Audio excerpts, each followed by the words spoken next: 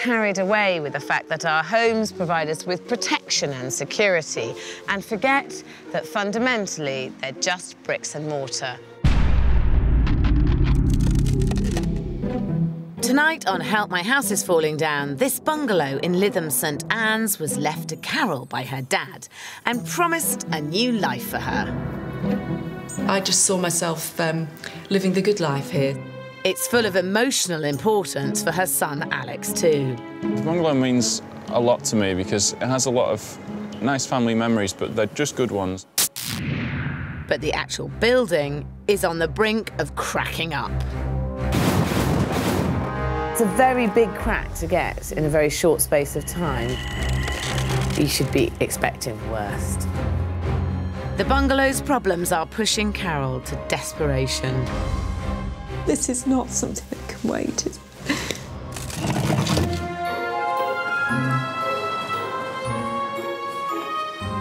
Lytham St Annes near Blackpool is home to Carol Johnson, devoted mum to graphic designer son Alex, as well as rescue dog Jasper. And her very special ladies, the hens. Born and bred in Lytham, self-employed Carol came back here 4 years ago to spend time with her elderly parents, moving into her father's second property, this 1950s one-bedroom bungalow. It's really nice to move into the bungalow. Just to be close to my parents was great, and I just saw myself living the good life here, sort of settling down and getting my hens and growing the fruit and veg and having a nice place to live. When her father sadly passed away last year, he left Carol his bungalow. She treasures it as a permanent reminder of Dad. The last half hour of Dad's life he spent in the back garden with me. I didn't realise at the time just how special that memory was going to be to me. I don't want to move from there, I want to keep it and stay there. And the house holds a special place in her son Alex's heart too. There's so much in there which reminds both of us of him. And for her, I think it's just like a big memento of everything she'll remember with him. And for me too. Carol is planning a loft conversion despite all the problems with the house. I'd like to make it such that if at any point Mum would like to come and live with me, that she could do. Oh, I like, yes. No, I like that. Who knows? Might become a grandmum some stage, and so, yeah, just like to make it into a safe place to live with and a nice place to live. I'd also like to think that I can pass it down and hopefully stay with the family through generations.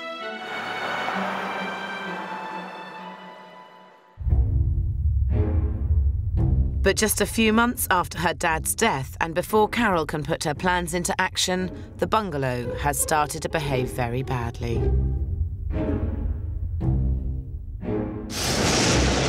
It's a bit like a child that's, I don't know whether it's being naughty or it's not well. In the kitchen, worrying cracks have started to appear. And there's the invasion of some unwelcome visitors. I mean, slugs coming in your kitchen's not very nice, where you've got slug trails going across your slippers and your shoes, and, you know, it's not nice, is it? In the bathroom, the loo is causing more problems. In the summer, the toilet blocked up, so I would have to plunge that to free it up, and I didn't know why.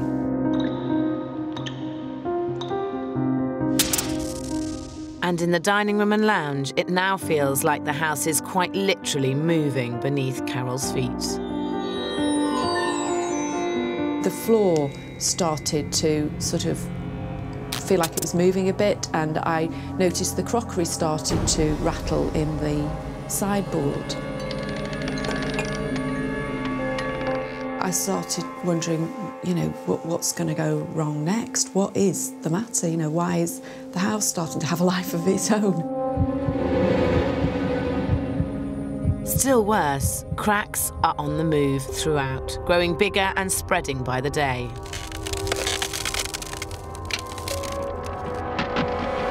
And then I moved a cabinet, and then I saw this huge crack which had arrived. One crack now extends across 2 walls of the dining room. You can see a crack like that and you know that's not normal. The cracks aren't just inside, they go right through to the outside too. It was quite scary, really. I really panicked and thought, I don't know what to do.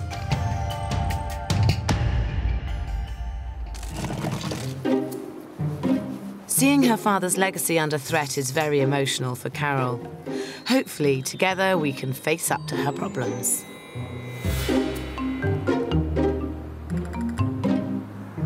How much would it upset you both if this house was really in serious trouble? A lot, because I've got lots of sentimental and happy memories, a lot of attachment to it. And my dad spent his last 20 minutes in the back garden with me here. You know, I've spent time with him here and it means a lot to me. So it would, yeah, I'd be really upset. The tour of the bungalow's problems kicks off in Carol's kitchen. This piece here was clearly added at a later date.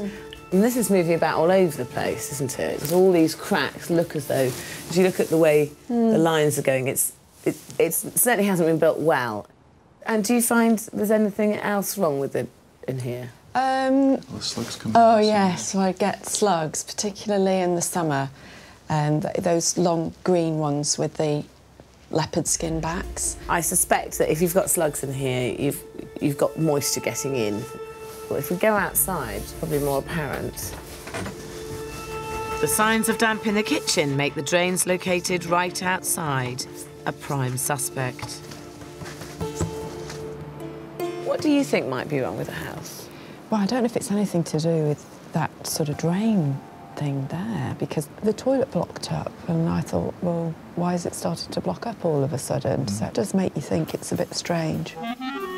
Carol's blocked loo is right by this drain and tells me it's worth investigating. But there are further warning signs everywhere I look. We'll look at the drains and we'll investigate them. But I think what's more significant and worrying out here is the fact that there's signs of movement all over the house. Right. That's not good, is it? It's not great. In the dining room, the alarm bells ring particularly loudly. Quite a hearty crack there. That's true, yeah. This just happened this year. It's a very big crack to get in a very short space of time. You're really talking here. Actually, it's moved not only apart, but it's also moved across as well. So it's moving in 2 directions. This floor also started to go up. The whole room's on sort of like a slant. It goes down and then up again. You can sort of see in the wall. I don't think this bit of the floor has gone up as much as that bit of the floor has gone down. Yeah. I think there's a lot of stuff going on here that is not great. Until we have a really good look and get to the bottom of it, I think you should be expecting the worst. Carol's precious house is showing alarming signs of acute distress. Blocked drains, cracks inside and out, and a slug infestation in the kitchen. The family need to take a clear and hard look at the bungalow they call home.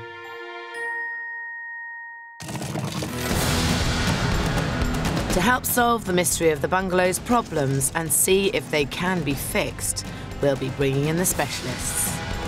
This is telling me that that wall has moved down a considerable amount.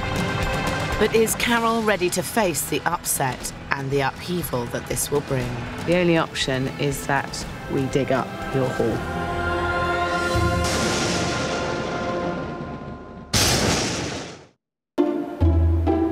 Houses are there to protect us physically, but often they can protect us emotionally as well.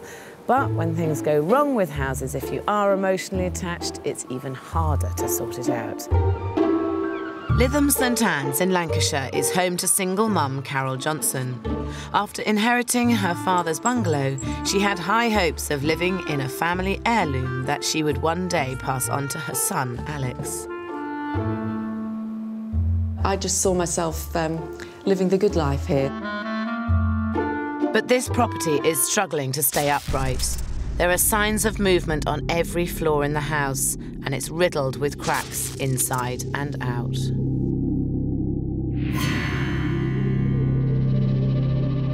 Still grieving for the loss of her father, the problems are hitting Carol hard. Instead of being a nice place to live where you've got lovely memories, it's playing up, it's misbehaving, things are going wrong. It's sad enough that we lost Dad not long ago and this, and it really, I think she's long overdue just a bit of a break from worrying about things like this. It's so untimely. You think, can't you just have time to get over losing your dad? But you've got to do it. I mean, now, this is not something that can wait. Carol's hoping to build a loft conversion so that one day her mother can come and live with her. But all that's on hold until we can see if this seriously distressed house even has a future. Time for a thorough investigation. Firstly, we need to address why the bungalow is quite literally cracking up. The cracks could be evidence of subsidence when a building sinks into the ground underneath. Assuming that the bungalow was built by reputable builders in the 1950s, with these ground conditions, we would expect it to be built on a raft foundation. This type of foundation normally consists of a concrete slab which covers the entire area on which the house stands. A raft foundation is often used on soft or loose soils. It spreads the load, balancing out any differences in movement. But in certain cases, subsidence can still occur even with a raft foundation.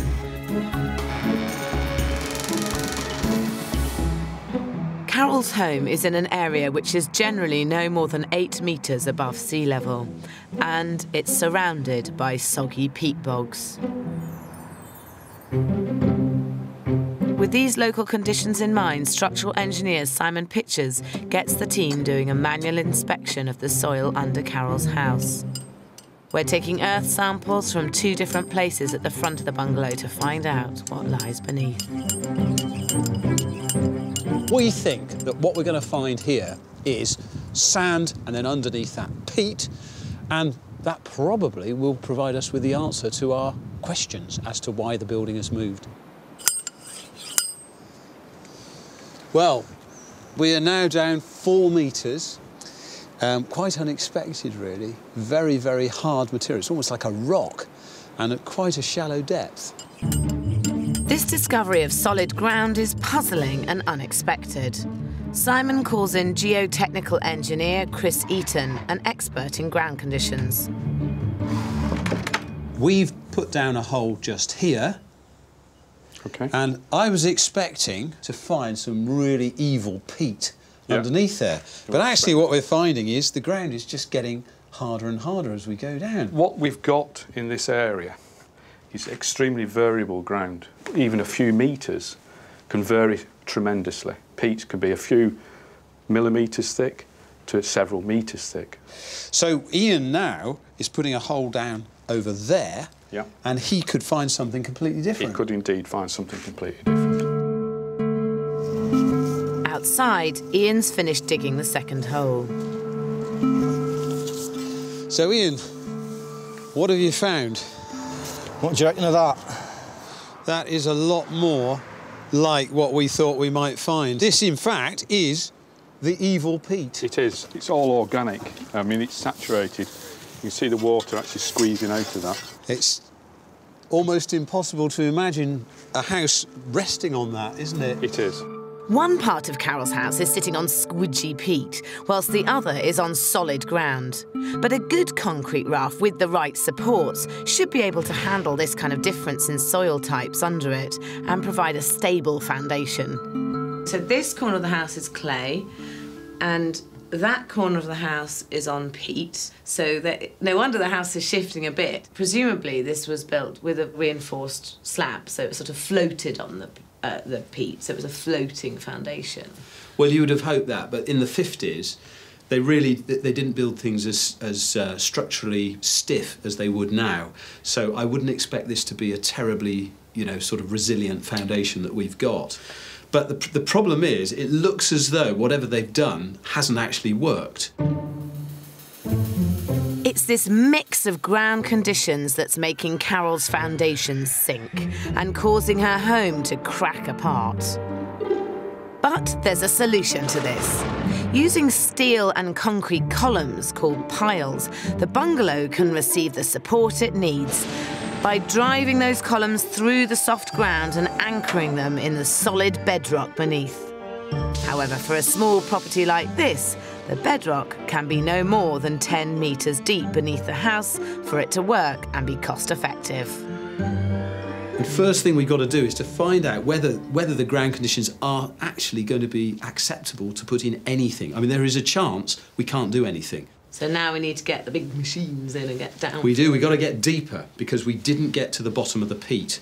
How deep do we need to go? One would hope we would catch the bottom within 20 metres, I would have thought. But, I mean, 20 metres, that's a lot of double-decker buses piled up on top of each other. In fact, it's nearly 5 double-deckers, so we're going to need to bring in the machines. Peat. It's wet, it's soft, it's weak. As far as building a house on it is concerned, it is evil. And the existence of evil peat is very bad news for the bungalow, especially for Carol's plans to add the extra weight of a loft conversion. Soil type and correct foundations are crucial factors when considering building any home. The ideal soil type is bedrock with shallow topsoil. Unlike clay, it won't swell or shrink at different times of the year. The danger with sandy soil is that when it gets wet, it becomes heavy and sinks. Chalky soil is great for foundations as it has good drainage and can take considerable weight. Peat becomes swampy when wet and shrinks in hot weather, making it potentially unstable as a base for a building. Different soil types require different approaches, so before planning any alterations that could add weight to your home, consult a structural engineer for advice on the suitability of your foundations. In Carol's house, we're on the hunt for any further telltale signs of movement caused by insufficient foundations in the property. In the loft, there's a shocking discovery. What I'm looking at here is a timber member that's actually snapped. And the reason for all this, it's actually sitting on the wall between the kitchen and the dining room. So this is telling me that that wall has moved down a considerable amount. So it's pretty serious. There's no doubt that Carol's house is sinking. Not only is there strong evidence of subsidence, but it's now highly likely that the concrete raft has failed too. Carol's dream of converting her loft for her mum to move in is starting to look impossible. If you look at this crack, remember the theory of cracktivity is if you draw a line along the crack and then you draw a line perpendicular 90 degrees to the crack, it will point to where the problem is. And the theory of cracktivity at the moment says we need to have a look there. If you look at the top of the door as well, it's actually sloping right down, so it sort of gives the game away a bit as well. It's certainly suggesting that it's this point here that it's dumped, hasn't it? Exactly basically? right. The finger of suspicion is swinging to this particular location. This location happens to be right in the middle of the house, which means further investigation would be invasive, to say the least. Before we get onto that, we need to look at the other issue, the drains. Are these responsible for the slug infestation? The drains run under the kitchen extension, and we need to find out if they're still intact. As the camera goes down the pipe, the camera's gone underwater. Where it goes underwater, there's a problem. The pipe's sumped or dropped, to put it in simple terms, and that appears to be under this extension. and then eventually the extension could drop, which obviously is a possibility here with the cracks. It's not good news. And it's up to me to tell Carol. I've got some news for you. We've done some digging around. This extension was built on top of the drain run. Okay. And the weight of it has moved down onto the drains and cracked the drain. So it's soaking into the soil, and that is making the situation worse. You don't want to soak soil underneath a building. If you reroute the drain run and take it around this building, you're likely to be looking at £2,000. There's a rather more significant problem, which I wanted to talk to you about round the front of the building. So that was the good news? I'm afraid that kind of was the good news. I thought I'd start on and up. OK. Anyway, come with me.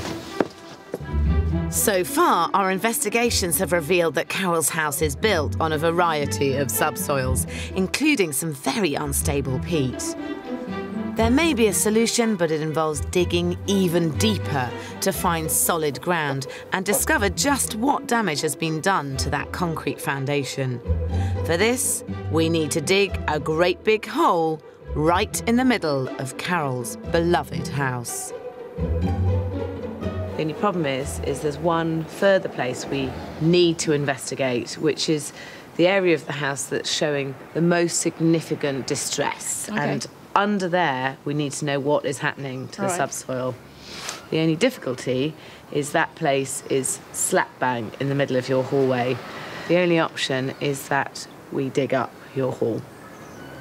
I suppose it's one of those things you need to know. You know, you want a health check, you want to know what's what, don't you? But it is going to mean taking up the carpet that you love and the floor and digging a great big hole. I think I'm in shock, really. I think, if I'm honest, I'm kind of just a bit numb to it all at the moment because it's become a process. But really, this is my home and it's got a lot of, you know, attachment, a lot of sentiment. So in one part of me is going, right, just do it and let's find out. And the other part of me is going, no. It's a really tough call, but vital if we're to discover why Carol's bungalow is sinking. With the subsoil as it is, the building is just about staying together in one piece. What you certainly cannot afford to do is add any extra weight to this building or do anything structural to it without being absolutely sure what is underneath it. Not only being sure what's underneath it, but then there may be things that you have to do to firm it up. So there's a big question mark over whether the loft conversion can even go ahead. Coming up, more bad news for the bungalow. This is really quite disastrous news. And to make a correct diagnosis, we have to dig very deep. I look at it now and you just think, well, it's just a building site. You may as well just pull it down and start again.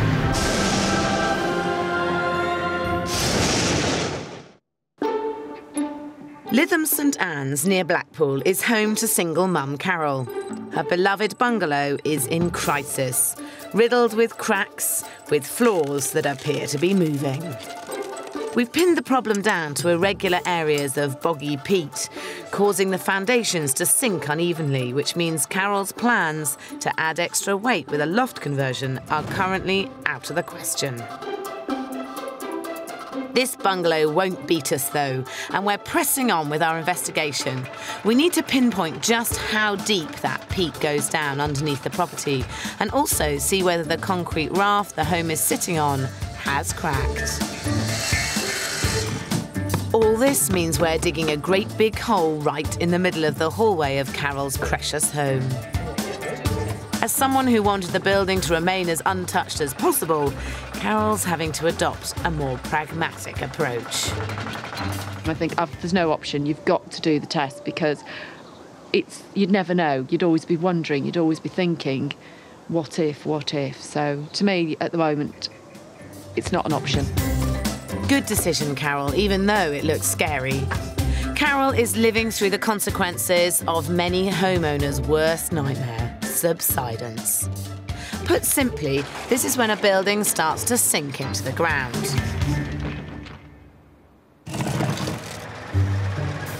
Thirsty tree roots are responsible for 70% of subsidence. Another cause is hot weather, when water evaporates from the soil. Tarmac or paving means that rainwater is unevenly distributed into the subsoil. And when a pipe or drain leaks, the wastewater makes the soil around it soggy and soft. To help reduce the chances of subsidence, try not to plant trees too close to your home. Regularly check your drains for cracks or blockages and leave areas of garden unpaved to allow soil to naturally hydrate. Carol's subsidence is due to her concrete raft foundation sinking into patches of soggy peat. We're going to have to prop it up. Today we've brought in a mechanical digger to probe deep into the ground beneath the building to find out where the mushy peat ends and the all-important solid ground begins. If we find solid ground within a 10-metre depth, we'll be able to shore up this home and Carol's dreams of a loft conversion are back on. If it's any deeper, the chances of the piling working effectively are reduced significantly. And the cost of the work shoots up. We're also not sure how the concrete raft that Carol's home sits on has been bearing up. If it's cracked, it will need to be repaired, which could be very expensive indeed. Concrete specialist Professor Mike Grantham is assessing the damage. His first examination hole reveals concrete that appears okay. A perfectly decent piece of concrete. But poking around the rest of the bungalow reveals a different story, with a discovery right beneath the worst crack in the dining room. Now look, there's a big, big crack. It's moved, look, it's moved massively. There's no doubt that this wall has just dropped. It's cracked the slab along here. Crack right across there. Do you think, come and see this, do you think that, all of this was small space. Do you think that that is because it hasn't been reinforced? Do you see down there? It's cracking right the way. It would be surprising if it cracked like that with reinforcement. Well, this is more evidence, isn't there, that we need to dig that hole in the hallway to see what's happening under the core of the house there. So I think let's go digging. The cracking shows the raft foundation is failing to bear up against the mushy, peaty subsoil. It's now even more important to prop this home with piles. To find out why the raft is cracking, we break a hole through one section. It's just 7.5 centimetres thick, with no sign of reinforcement. And that is not good enough. It needs to be at least 20 centimetres to support the building and the extra load of a loft conversion. And underneath it, we discover even more evidence of the appalling ground conditions we're up against. Oh my God! Oh my goodness! You're gone. It's a bit soft there. Yeah. It's such soft ground that you could go through it with your finger. Oh my God. But that's super soft. That's just went flying down, didn't it? It seems unlikely that we're actually going to be able to go far enough to find really solid ground. I don't think we're going to find a bottom here. This is really quite disastrous news. Yes, we've got loads coming down and nothing really competent to support those loads. So 4 metres down, it's sludge down there. That's not good, is it? With these results, it's even more important that the mechanical diggers find solid ground. 2 hours later, and what have they unearthed? It's the very best news. We've found solid ground between 8 and 8.6 metres at all 4 corners of the bungalow, and this depth means piling will be possible. What a relief.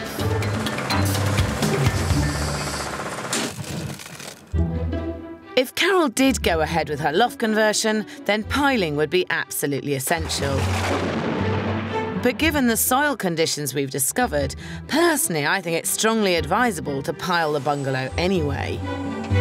That would require endless stilts down to solid ground.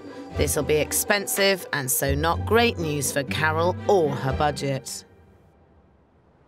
How do you feel now about the whole project, having seen what your building's sitting on? I really just feel a bit flabbergasted, if you want the truth of it. Kind of, what next? Well, you know, where do we go from here? There is one option, and that is that you could pile the house. Now, by piling it, effectively you put it on stilts, which takes the weight of the house down so that it's actually sitting on solid ground. The only thing is, that's likely to cost you around £20,000. £20,000. If you want to do any kind of structural changes at all to the building, you need to spend £20,000 piling it so it can take extra weight. OK, well, we're just going to have to have a... You've got to have a think We'll about have to talk about it, yeah. It's clear that a £20,000 bill for the piling is a big shock. But Carol really wants to make the structural changes to make the room for her mother to move in. I want to make sure that she and Alex are armed with all the facts about piling, so I've set up a tailor-made demonstration at the Building Research Establishment in Watford, a cutting-edge test centre for the UK construction industry. We've made a model to represent Carol's bungalow and have positioned it on 3 different types of soil: soft, firm and very soft, just like the ground in Lytham. These markers will indicate any movement in the structure and show Carol just what would happen to her home if she went ahead with the extra weight of the loft conversion without piling. Even as it is now, there's a danger that it will split and its back will break. If you did a loft conversion, there'd be more weight that would be carried by the house. So we're going to put more weight onto the house and see what happens. The weight represents the extra 8 tonnes that the loft conversion, comprising of a bedroom and ensuite, would add to the bungalow. Even though the weight is spread evenly across the house, the markers show that the part on relatively stable ground remains level, whilst the part on the softer soil starts to sink. Putting the extra weight that you would end up having if you did a loft conversion means that it's splitting apart here and here. This is effectively like a seesaw, and eventually it'll bend in the middle. And that's effectively what would happen to your house, and it's called breaking its back. Not good, is it? No.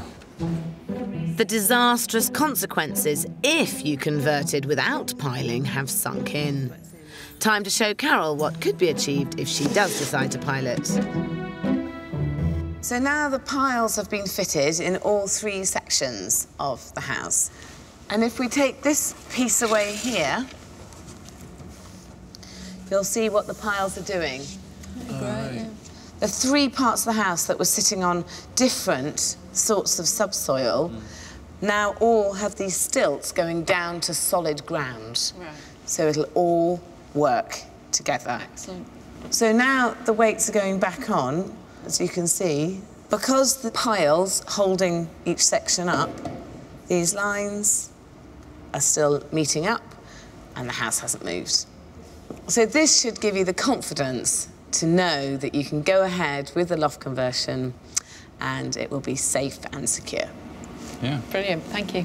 I suppose if that crack hadn't arrived last year, probably wouldn't have thought about it and would have just gone ahead. So in a way, it was good that it did happen, and we've done all the tests and know exactly what's what, because you'd have spent all that time and money and it just watched the house crumble.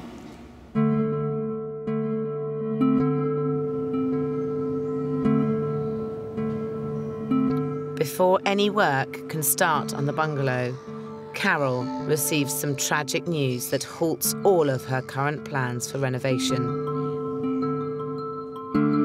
Her beloved mother has passed away.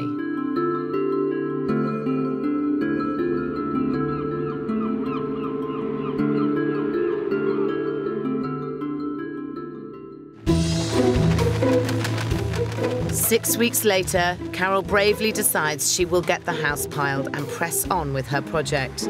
despite this meaning the house has to be ripped into pieces. There are 12 piles going in through Carol's house, while 15 will be positioned from the outside. Probably take us about the week to get them in and get all the groundworks done and the underpinning works. With the house in bits, Carol has a major rethink of how to put it back together. I want to find out more and check she's OK. 19 months to the day Dad died, my mum died suddenly and unexpectedly. Do you feel differently about the house now because she was going to come and stay there? Yes. Clearly the way I was designing it was, you know, for two women to share, and we were going to have two kitchens, and the whole design had to change just like that. So how does it feel now? It's been good in a way to have the project and have the people around me, because they're great teams. The guys are absolutely wonderful, and it's keeping me occupied, and it's almost not allowing me to think about really what's happened. So it's kind of a bit bittersweet in a way. Well, I think you're being very brave about it. I mean, it must be all the kind of the way that you imagined using the house. Do you struggle with the fact that you think, well, this is where we were going to do this and this is where... very much so. I really don't, you know, I don't know how I'm going to feel when it's all complete, frankly, because it isn't going to be what it was going to be. Carol's plan to use the project as a focus to get her through her grief is a brave one. The loft conversion is still going ahead, and her builders have started to get the transformation underway. This is going to be the hallway coming along here to a bathroom, and there's a beautiful oak staircase that's going to turn and go up into the loft. It's going to be lovely. With her side extension being replaced too, costs are tight, and son Alex is keen to learn some new skills and lend a hand to help his mum. Get a bit on the end of the trowel, and if you flick it like that, when you turn it upside down, it stays on the end of the trowel. Then you get the end of the concrete block and you make sure it's all lined up in all directions. The edge of the block should line up exactly on this string line here. So do you want to have a go? Yeah. Great, excellent.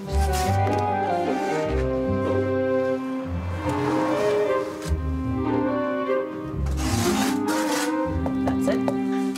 And appropriately, it's left to Carol to apply the finishing touches. So I laid that brick. Well, I think that is going to be what keeps the house standing. Well done. Oh, it is. Personally, you've built this house with your own fair hands. Makes all the difference. Coming up, will Carol be able to turn this building site into a new home? Feels very positive, very destructive at the moment.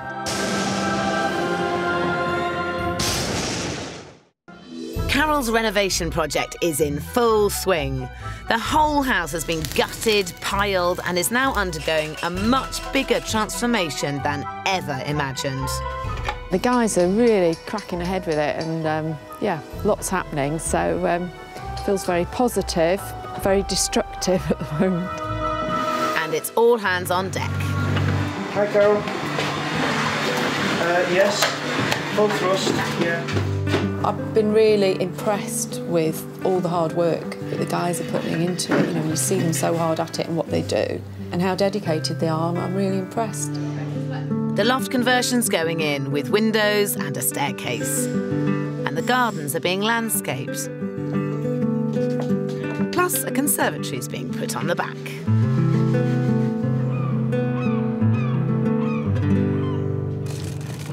It's been an emotional journey for Carol, and she's experienced an enormous upheaval. But now that the house sits on firm ground, is the reality of her dreams all that she'd hoped for?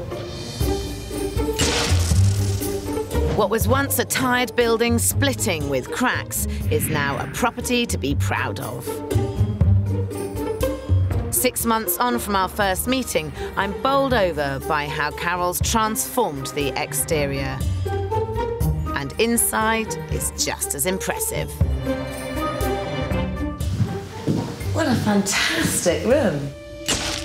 Before, this space used to be 2 rooms, the study and Carol's bedroom. Now it's almost unrecognisable in its new form as an open-plan kitchen and family room. And this was the study and your bedroom. That's right. I wanted lots of light. I love light and space, and I just love this kitchen. I think it's absolutely beautiful. So, is there an element of the fact that what started with a little crack, thinking maybe I should fix that crack, you kind of got a bit carried away along the way? Just a bit, but you know when you start thinking, well, if I do that, I better do that. And well, actually, if you do that, that's not going to be right unless you do this. And it just was like a domino effect. I went from, well, fix the crack and just to do a bit to, but that's not a little right if you don't do that with it. And then you just want to do the whole thing properly because you just know you're never going to want to do it all again. So you just go for it. No. And what a wonderful, wonderful picture. Yeah, that's Alex painted that. That's Mum and Dad. Really great. Fantastic. Yeah. Very right there. Yeah. Let's see the rest. The dining room was the scene of the bungalow's biggest cause for worry. An enormous crack ran across 2 walls, and there was serious movement in the floor. Now, thanks to piling, it couldn't be more secure. The walls have been rebuilt and the floor relaid, and the dining room is back to its former glory, complete with some extra special finishes. Isn't that great? Is this partly to celebrate the crack-free wall? But it's to let light through, really. A bit mesmerising. Certainly a talking point. It certainly is, yes. You don't normally see a staircase in a bungalow, so you did the loft conversion. Yes. It's lovely. Upstairs is the loft conversion that very nearly never happened. But now Carol's got a further 2 bedrooms and a shower. Yet again, it beautifully expands the space she calls home. So all this has been made possible because of the piling. Exactly. Couldn't have done any of this without. I think what's so important is if we hadn't done this up here, then we'd have no room down there to have, done what we have with the kitchen and all those rooms. They just wouldn't be possible. So. Would you have been disappointed if you hadn't been able to fulfil the potential of this house that meant so much to you? Yeah, I mean, as you know, I'm very emotionally attached to this home, and I wanted to give it the TLC it needed and to really maximise on its potential. I'm so glad you were able to do this after all, because it is fantastic up here. It is lovely. It's amazing. Yeah. Love it. But believe it or not, Carol's been saving the best till last. There's a bright and airy new conservatory which enables the house to flow beautifully into the carefully crafted landscaped garden. Is this all that you'd hoped for? Certainly is, and handsome, yes. Is it? So what were you expecting? No, I sort of just expected a slightly less crack-ridden version of what we had to begin with, and it's just totally different home, It's been a bit of a roller coaster ride, hasn't it? I think it's one of those things where now you understand it, you think, well, yeah, why would you not pile it? Let's just get on with it, get the professionals in, and get it done properly. It feels great, and you haven't even had a chance to even start living in it or enjoying it yet, and it already feels great just knowing that all that's been done, But I know Mum and Dad would be thrilled to bits, and Dad would have been sat here waiting for his cup of tea, wouldn't he? Yeah, as long as he's sat, he'd love it. Yeah. Outside, the previously uninspiring garden has been turned into a horticultural masterpiece.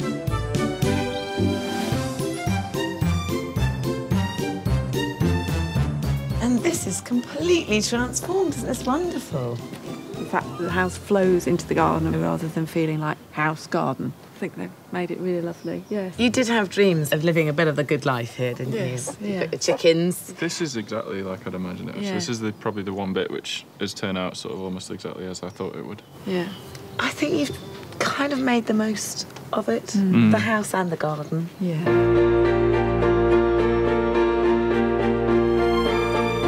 I'm thrilled. I am really delighted. I just know Mum and Dad would have, well, they will be very happy. I kind of think they know what's going on already, so think they've been a big part of it all along, so it still feel like they're around, so yeah.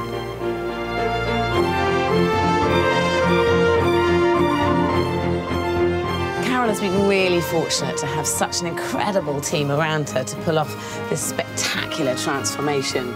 But she's also learnt a really valuable lesson, and that is that you can change the way a house looks and it can still keep its memories.